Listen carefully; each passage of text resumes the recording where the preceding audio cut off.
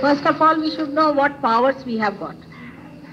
And also we should know how we are going to preserve those powers and what more powers we can very, very easily achieve.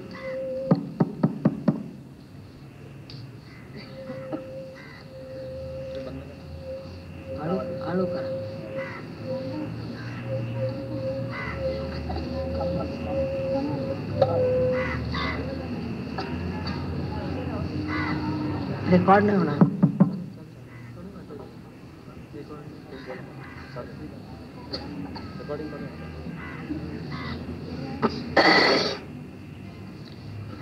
The first power that you get after realization is the greatest power on earth. This is the power of Shri Ganesh.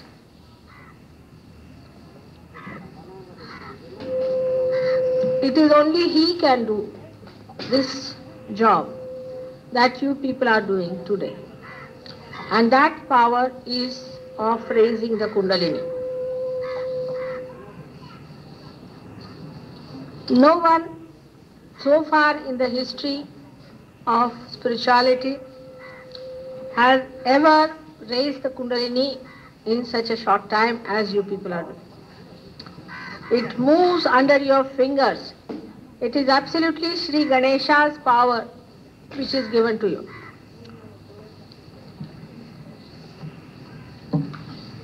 At the time when you are giving the realization, even if you are caught up in any one of your chakras, or you have any problem, even if you are a little bit possessed, even if you are not such a good Sahaja Yogi, even if you are not that much surrendered to Mataji, even if you don't have much sense of obligation about Sahaja Yoga, still the Kundalini rises under your fingers. This Ganesh Shakti is given to you by Shri Ganesh himself within you to give you the confidence. To give you the confidence that you can raise the Kundalini, but not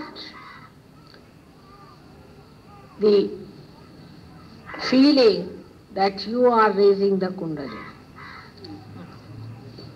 If you go on without surrendering yourself to Sahaja Yoga, after some time you will lose this power very fast.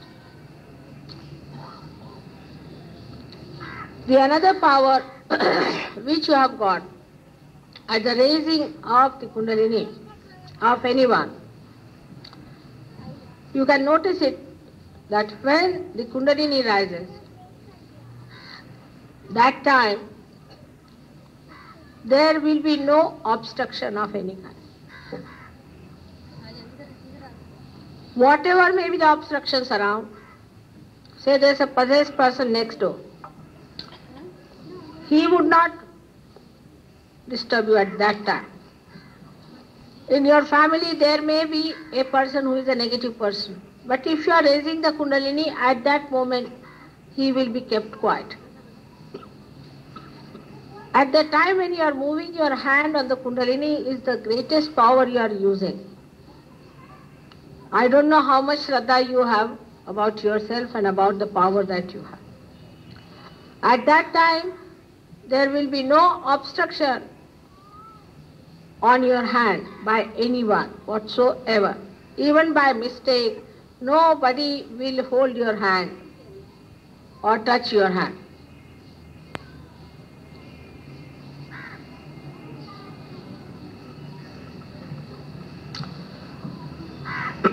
The second power you have got when you are raising the Kundalini, that at that time when you will be raising your Kundalini, you will be completely attracting the attention of the another person within.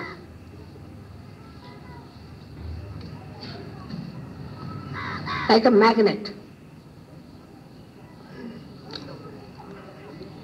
by which you should understand that you can raise your Kundalini wherever you feel like.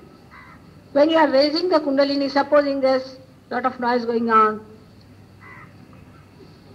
there are all kinds of problems going on, supposing you are going in the train, there's a noise of the train, or any such thing happening, that time your attention will not be distracted, but the attention of the person who is taking the realization from you will not be attracted by outside things at that time when you are raising the Kundalini.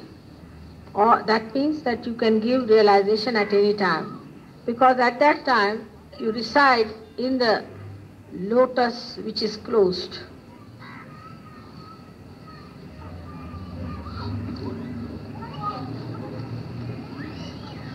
The other power you have got at the time of Kundalini Jagruti, that no baser feelings will rise within you. Even if you are a possessed person, at the time of Kundalini Jagruti, you will not have baser feelings, impure feelings about the person whom you are giving realization. Maybe before and after, but not during when you are giving realization. These dirty feelings will not come to you.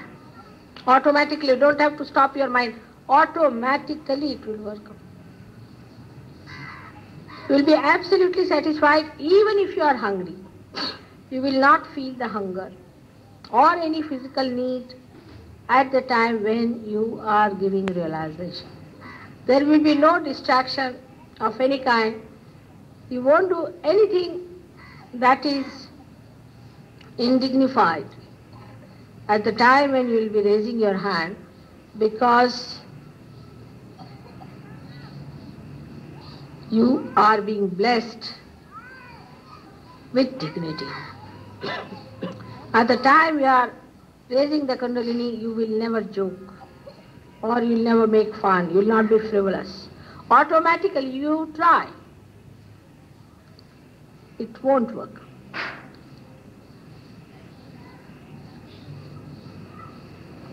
These are your supporting powers. All these 5 powers I have described are very few of the thousands others, but these are the 5 powers of Shri Ganesh.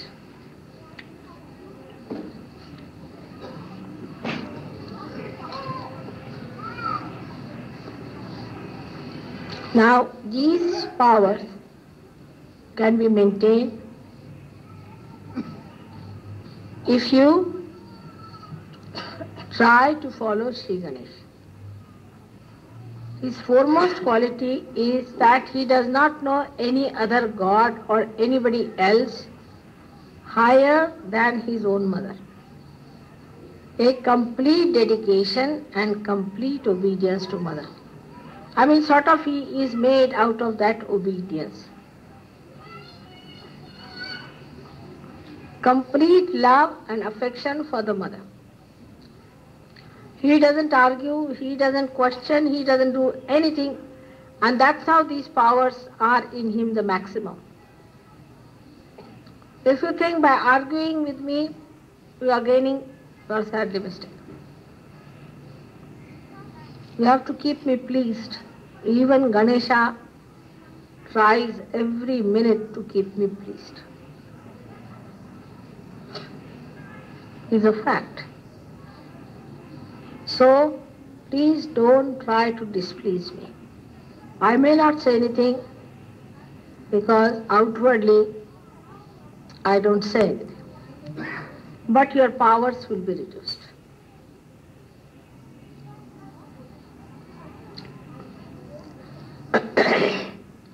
The Ganesha's 5th power is the power of wisdom, and that whatever he knows he can draw it and write it down. Even that power you have got. When you are rising the Kundalini, you talk to the person in such a manner that a person becomes wise. And you also talk to him only that which is wisdom. And also you write or show him figures automatically which are right. Even if you don't remember your figures, they'll come out right.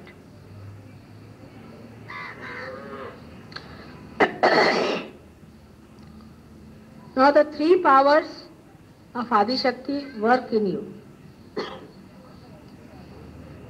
One gives you longevity,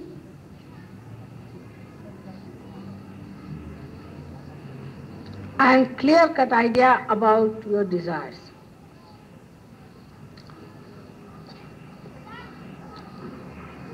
If your desires are right, all your desires are fulfilled by this power. All your desires, all. But the first one should know, that your desire should be right. For example, now Sahaja Yogis want their ashram. Why do they want ashram for? How many are willing to stay in the ashram? How many are going to take their children in the ashram? How many are going to give their exclusive homes and take their wives or take their husbands who are not Sahaja Yogi in the ashram? And how many of them are wanting only ashram just because they will have some place to live in a cheap manner? What is the purpose of getting ashram? Are you sure about it? Have you been able to find out? Why do you want an ashram? If your desires are clear cut, then they will be fulfilled. Absolutely 100%. That power you can achieve only by putting your bandhan on your heart. Whatever desire you have, you say it and put it on your heart. Means you are asking from your heart. 7 times. You just give it a bandhan and the work will be done. But don't use it for nonsensical things. Because if you use it for nonsensical things, this power will go away. Use for something special of a higher level. Now, by your second power, you will automatically meet people who are learned and who are Sahaja. You will also read books which are Sahaja. Even if you have to read some other books, you will be able to know that this is not correct and this is correct.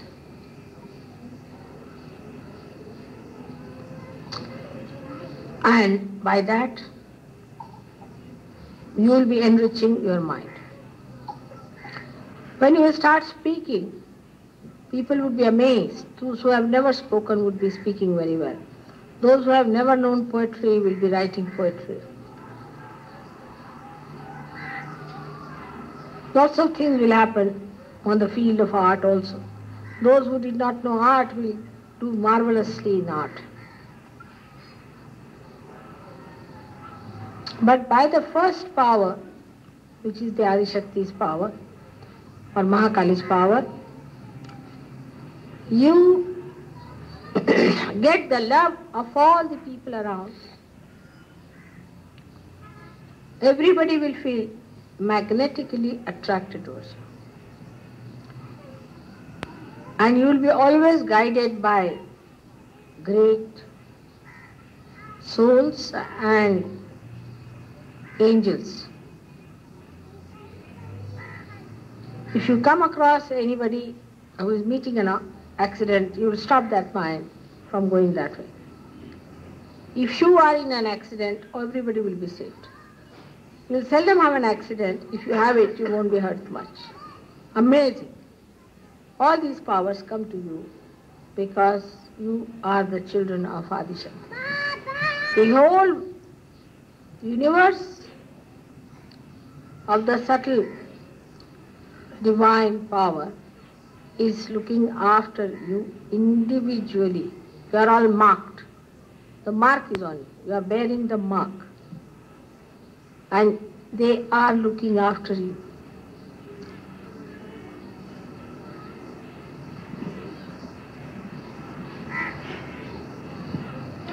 So this power of desiring is the power that protects you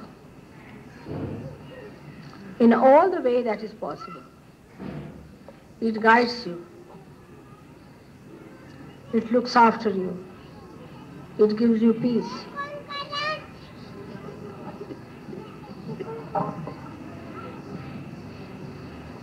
And this power gives you tremendous faith in Sahaja Yoga. Ultimately, you become filled with joy of Sahaja Yoga. And you don't like anything else but Sahaja Yoga. To you, everything is Sahaja Yoga. But sometimes, we are identified with our ego and we think our ego is Sahaja Yoga. Many a times I have seen. People like it because it is identified with their ego. It should be separated from that and should be brought in our lives, in our day-to-day life. When we are meeting each other, when we are talking to each other, that joy. One should see one ripple falling and another rising, another falling, as you see in the sea, becoming one with each other. This power is within you. And it is working all the time that you are loved and you are looked after. By the middle power, I have told you, will give realization to people. You will be able to tell their chakras. You will be able to correct your chakra. This is all by your center power. And by this power only you have a very great power over your will. If you decide that you are going to be like this, you will be. If you want to be a happy person, you will be. The transformation will be at your hand. You can transform yourself without any difficulty. That will work out if you use the central power of Mahalakshmi. Of course, you will get better jobs, better money, prospects, but not too much of it. So much so that you will feel very much satisfied about it. So that your attention is more in the center. All other powers of Mahalakshmi you will achieve later on.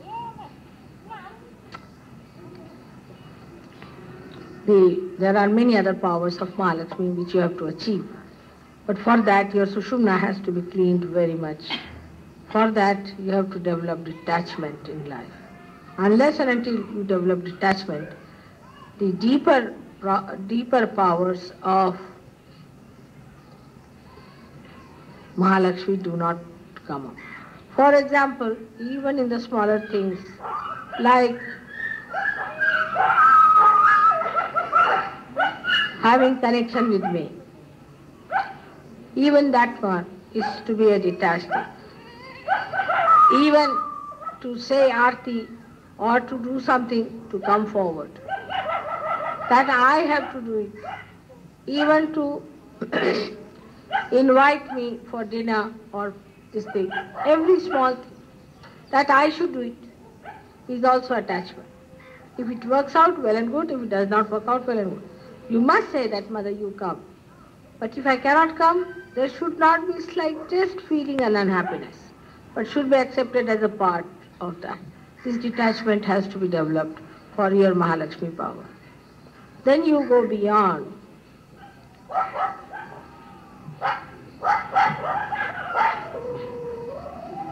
Your timing will be worked out absolutely correctly. You wouldn't have to see the time. There will be time which will be your own. Whenever you will go, you will find everything worked out well. So, to preserve this power of time, you must not hurry up too much. You should not be slaves of watches.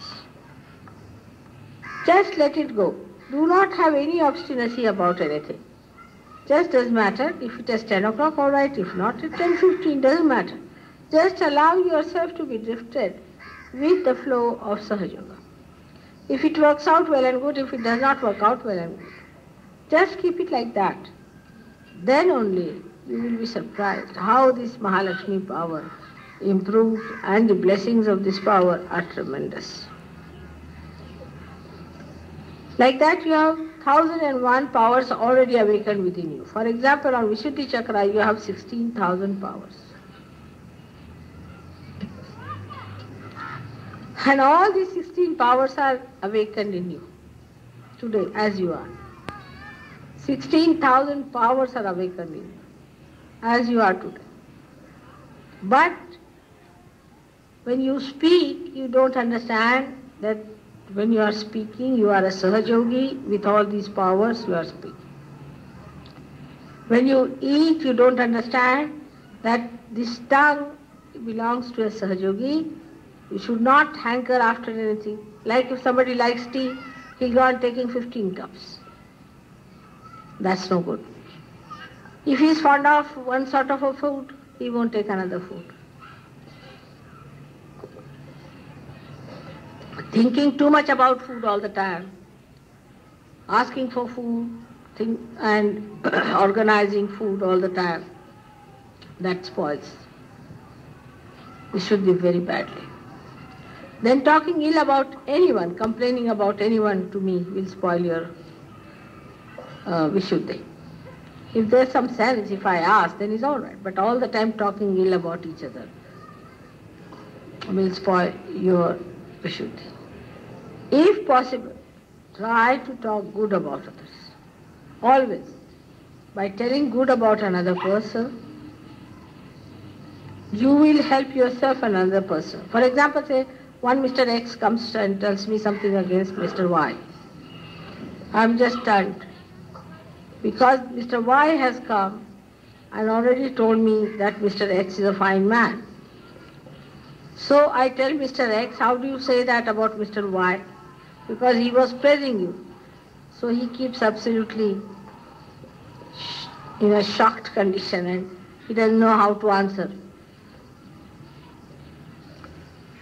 When you judge others, you should know that you are judged by God. If you are judging others, God has judged you also. So in His judgment, whatever marks you give to yourself and to others are not going to be consulted at all. It is His judgment which is going to decide how far you are. Those who are in Sahaja Yoga today, there may be some who think that they are great Sahaja Yogis, big people. But maybe that they are not. And those who do not think that they are any great, they want to increase and improve their Shakti, they may be the people who are occupying very high places. So, under these circumstances, one should never boast and should not have wrong, false estimation about oneself. That is the way you can preserve your powers, much better of your Vishuddhi. If you start talking ill about others to each other, also I have seen people start discussing me, and in a very funny way they do it. I think the best way to deal with the problem is not to speak about me, and if you have to speak, then know that it has to be absolutely positive. Otherwise you are harming yourself and you are harming others. Then you don't blame me for that. So that's how your Vishuddhi Chakra's problems are. increasing and they go on increasing, especially when you try to confuse yourself and quarrel with yourself and think that Sahaja Yoga has gained by your coming. You catch Vishuddhi. You have gained, not Sahaja Yoga. Sahaja Yoga is proved by itself. It doesn't need your help. If there is truth, then by accepting truth, you are enhanced. Your position has gone up, not the position of the truth. So this idea from your head must go right away, that you have anyway obliged the Sahaja Yoga, or that you have obliged God by coming to Him. This idea must go down. This will definitely make your head again upside down, and your Kundalini will be again back to its own position. So to keep up even your Vishuddhi or right is not easy, according to many, but it's the easiest when you keep yourself in a state of witness. And that is possible if you develop the habit after realization that everything that you do or want or face is put into nirvicharita, into thoughtless awareness. If you start that habit, you will be amazed, your witness state will improve, and that you will rise in your being. This is very important to understand that without transformation you have no meaning. Whatever you have been useless, of no good. Whatever you are transformed, you are of some use. So whatever you have been, you do not be identified with that. But whatever you have to be, you try to be that. And this power you have got, that whatever you want, you will be that. But some people are so funny that if you ask them what they want to be, they'll say that I want to be a donkey. All such silly and foolish people are no good for Sahaja Yoga. Once for all you must know. No use running after such foolish people who have no sense at all and who are such gone cases. They'll come back afterwards. But put your attention on positivity and not on negativity. Normally I've seen always negative people turn towards the negative people. If there's one negative person standing, a person who is negative will immediately go and talk to that person, find out about that person, he'll have sympathy for that person, he'll like that person, all sorts of things will be there. And first sign is that such a person is a complete negatively possessed being. Alright, now if you have done that kind of a thing, of being possessed or by getting impressed by these negative people, you are out. Either you are in the sea or out of it. How can you both? You better get out from there and spare the rest. But if you want to be in the sea, then you must know that you have to know swimming and you have to take pride in swimming. Otherwise it has no meaning, it is of no help. Now you have got curative power, you know that. You can cure people. But do not get into that mess because there Mahamaya plays her part. If I find that you are getting into your head the idea that you are very much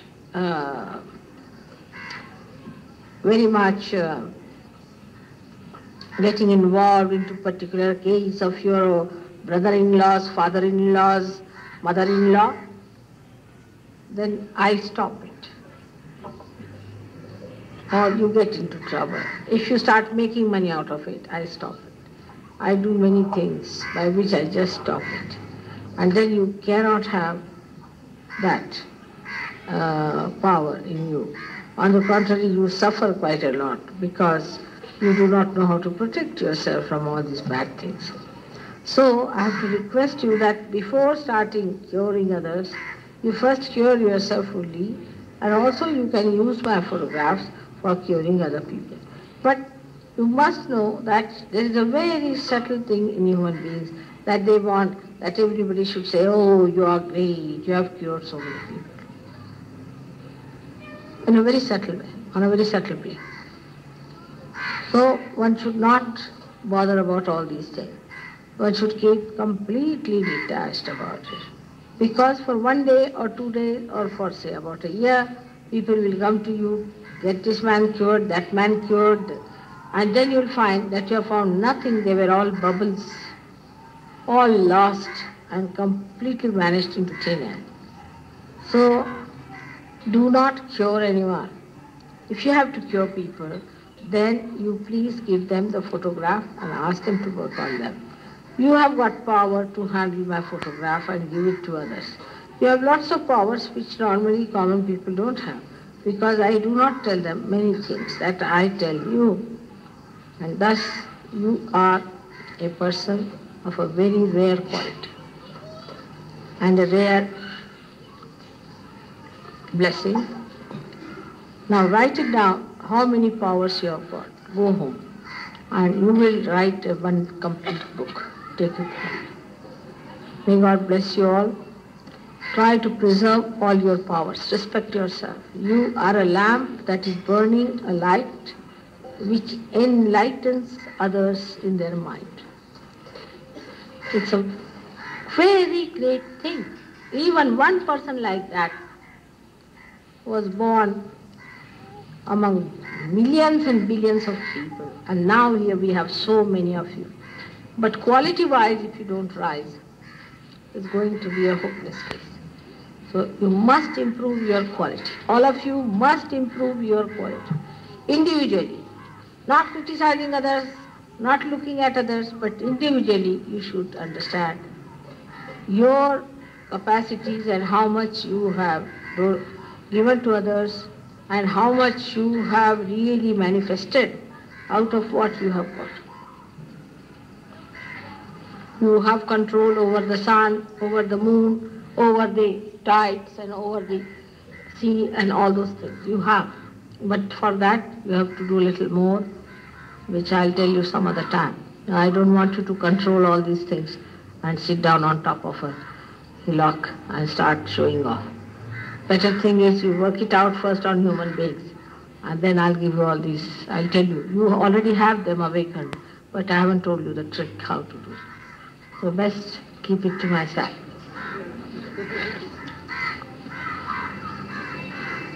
May God bless you.